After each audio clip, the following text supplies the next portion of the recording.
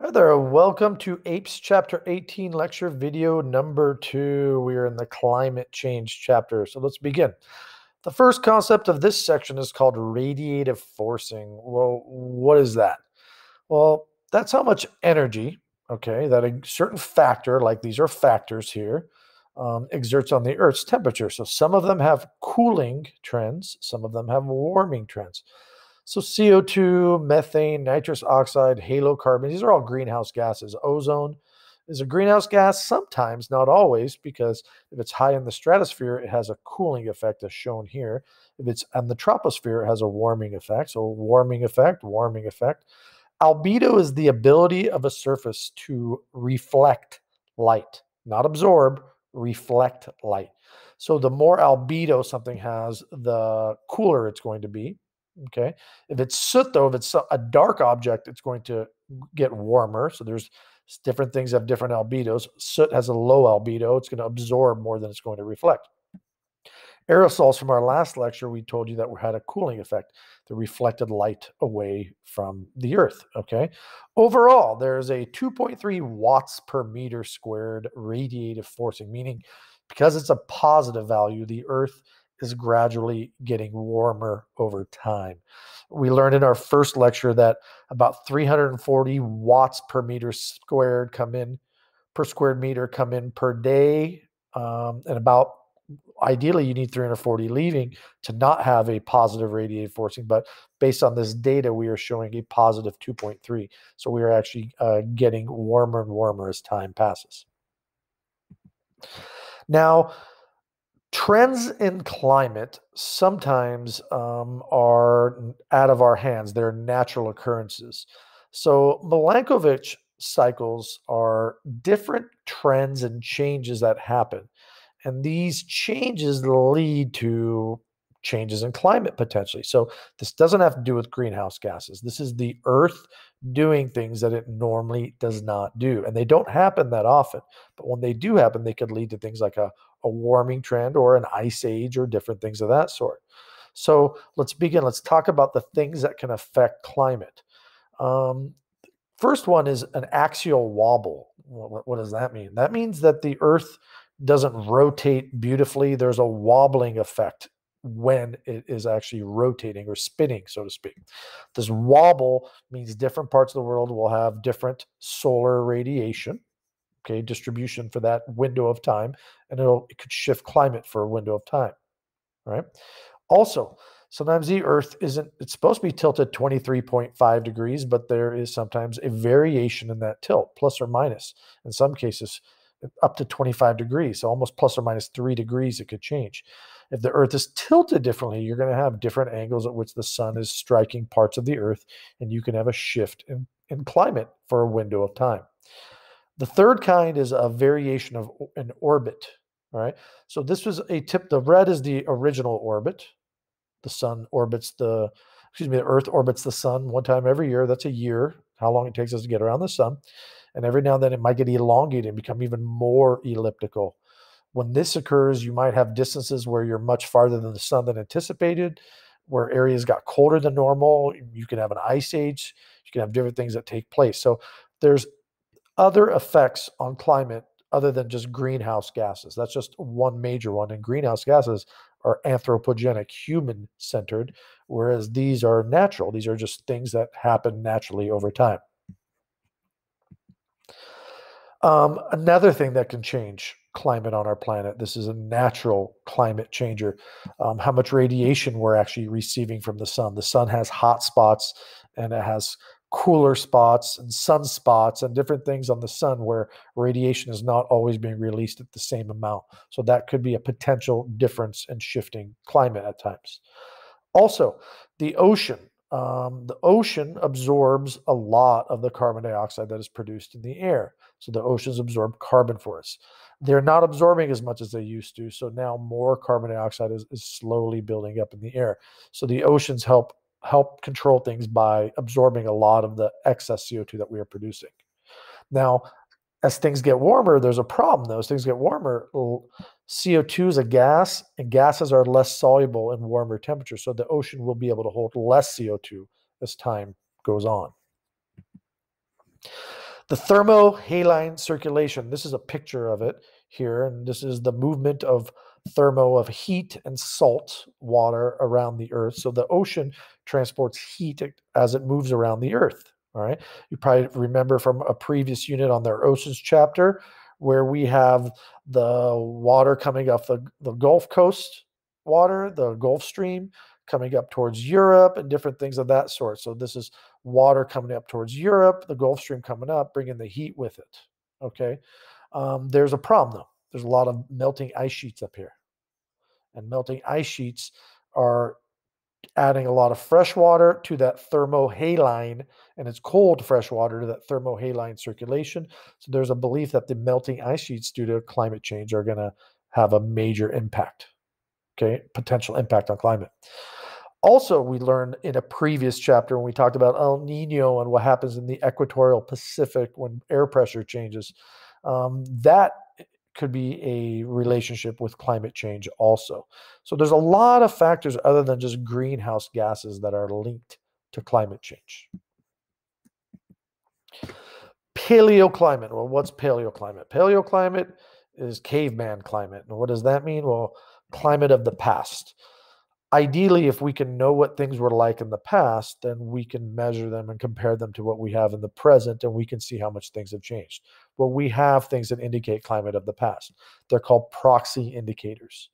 This gentleman here is digging into an ice core sample, and they're pulling up samples of ice from deep below that are frozen up to 800,000 years ago in some cases. And they've pulled up these ice samples, and within these ice samples are trapped air bubbles. They can pull up these air bubbles and they can analyze the air that's trapped in them, and they can give you an idea of what the air was like in that period of time, up to about 800,000 years ago, depending on how deep or where this ice sample was taken from, will determine how old it was. The air that's found in there tells us a lot. Okay. It tells us what the atmosphere at that time was made of. So right now we know we're at 78% nitrogen gas, 21% O2 gas, and then less than 1% all the remaining gases. If we can look at atmospheric composition of past. Was there as much oxygen? How much CO2 was present? And so on and so forth. Okay. So that leads to what was it? What percentage was it? How much greenhouse gases were there in the past? It can tell us temperature trends in the past, what the temperature was like, how much snowfall or solar activity they had, frequency of fires and volcanic eruptions. How can we tell that? Because there might be soot, there might be ash and soot in these air samples, because that is particulate matter is something that is an airborne particle. So those are the kinds of things that you can find in this trapped bubbles. It tells us a lot about how life was in the past. All right. Other samples, other proxy indicators, there's a lot of them, and you need to be aware of them because environmental science utilizes proxy indicators to give you an idea of how things have changed. We need to back up our data with something, and we're backing it up with proxy indicators.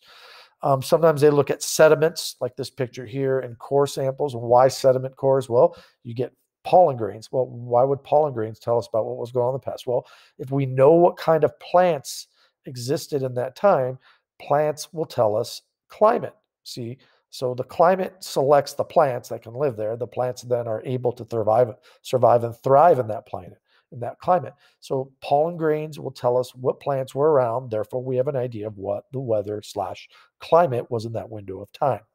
Tree rings, they usually tell you how much rain you had in a season. The width of the ring tells you whether you had a very good growth season, which would have meant more rain or less rain for the most part. Pack rat middens, what are these? Well, these are rodents, like little rats, and middens are their dens. Well, what do? Well, they build these dens in these dry regions. They live in these dry areas, these caves, these nooks, these crannies in the ground where are dry, arid areas, and they pick up plants and plant parts and plant seeds and different things. They take them back to their den, and they actually get stored very well because they generally live in dry areas, so they don't get messed with moisture, and these parts don't decompose. They're present there for a long time.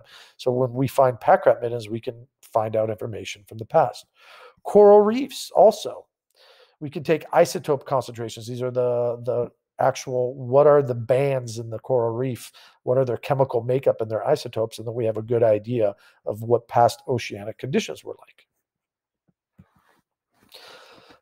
What are we doing to talk about carbon dioxide concentrations? Well, in Hawaii and Mauna Loa Observatory in Hawaii, they've been measuring since 1958 the carbon dioxide concentrations. I believe you've seen a graph like this on a past test. I've talked about increasing carbon dioxide and what is it doing to pH of the ocean. It's driving the pH of the ocean down. What they've calculated here is that we're now exceeding the 400 part per million number.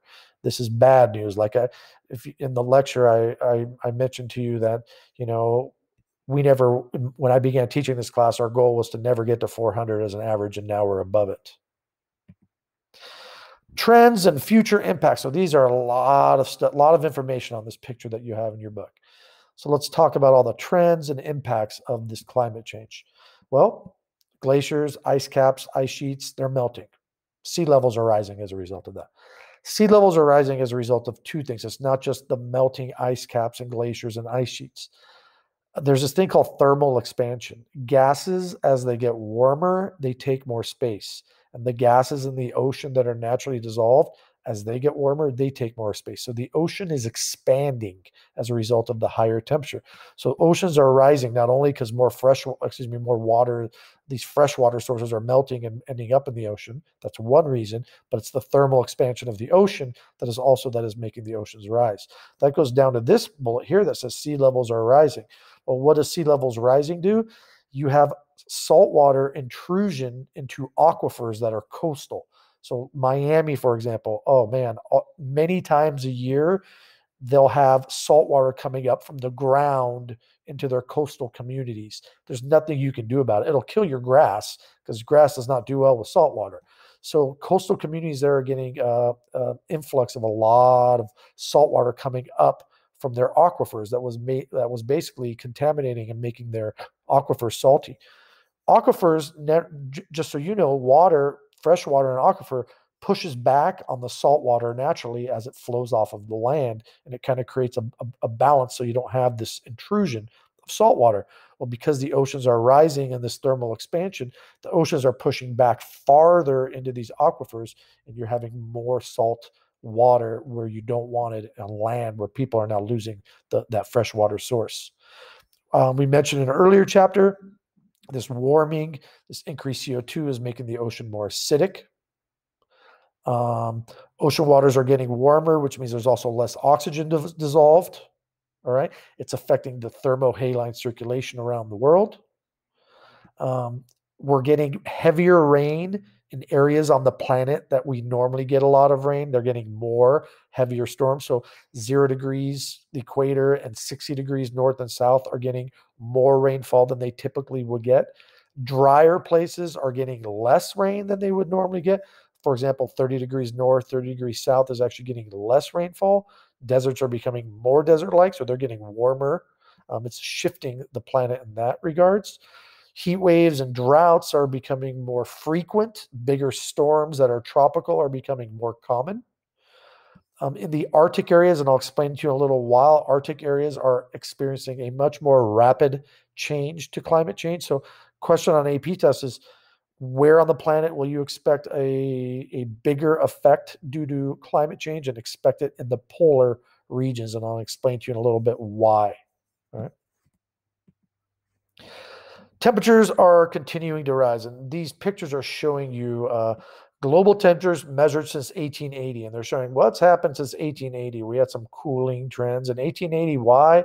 You're talking going back to the Industrial Revolution. So you're talking some cooling windows, and then it just started getting warmer. It went down a little bit, warmer and warmer and warmer and warmer and warmer. So we have gradually gotten warmer. This is just the northern hemisphere showing you what's happened in the northern hemisphere over time and what's happening now. This is just the U.S. right here. Okay. Most areas of the U.S. have risen by at least 1 full degree Fahrenheit in the past 20 years. This just goes back to 20 years would be from the frame of reference of when this book was probably written in this section. So we'll talk about 30 years back to 1991. So about 30 years back, we've gone up probably a little bit more than 1 degree, because this isn't accounting for after 2012 and what's happened until now, 2021, and when I'm recording this video in 2021. All right. Here's polar regions. Well, what's happening in polar regions? And I'll tell you right now, and it's actually coming up in our next lecture, but I'll tell you right now. Polar regions, because they are loaded with ice already, those regions naturally have what's called a high albedo. Albedo is an ability to reflect light. So ice reflects light very well.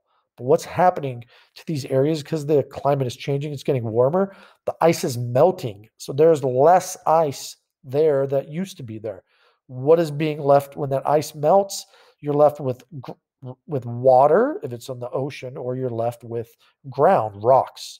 Well, the water and the ocean absorbs more light energy than it does reflect.